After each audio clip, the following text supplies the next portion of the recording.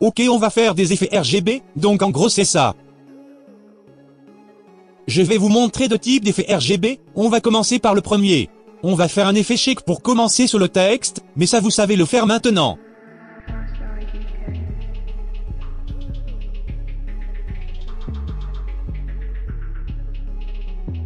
On fait une petite config random.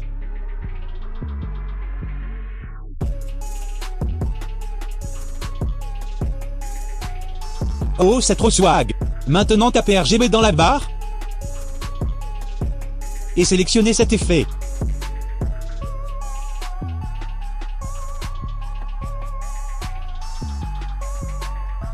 Bougez un peu les trois premières barres mais pas trop.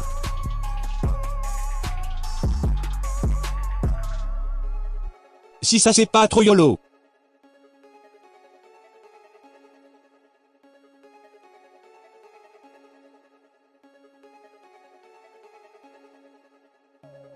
On va passer au deuxième exemple.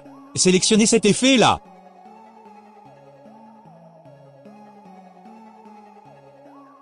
Cliquez sur la première montre, et bougez une fois la barre un petit peu à gauche. Avancez de 2 images et bougez-la un petit peu à droite.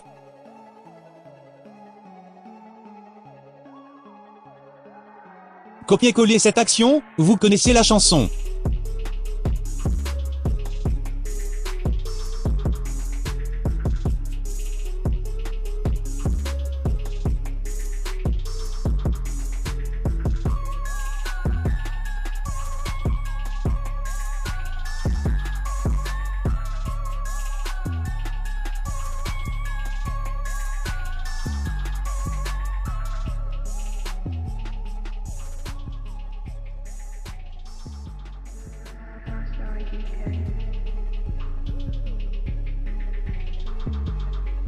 Si, on est là.